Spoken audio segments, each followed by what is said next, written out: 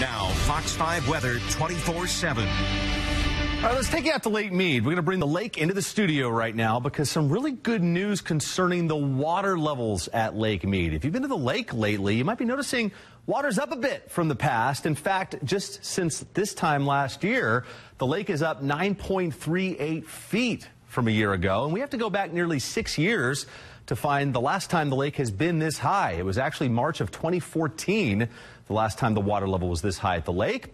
Of course, conservation credited to that, but also the snowpack in the Rocky Mountains. That's where we get the water for Lake Mead from.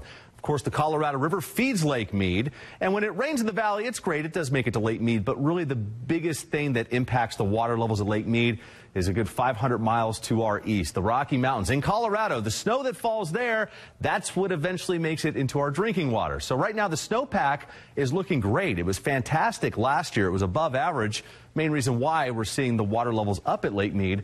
Well, look where we're at already this year, 120 to 130% of average.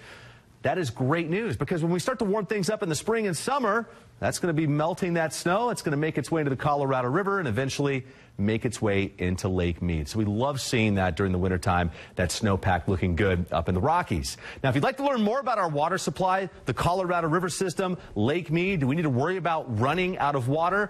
Well, our weather team took a deep dive into the subject, and we put together a water special. It aired a couple months ago, but this is our news app. If you don't have it already on your phone, go to the App Store right now. Type in Fox 5 News Las Vegas. You can download this and just scroll down a little bit, and you're going to see the water in the desert icon.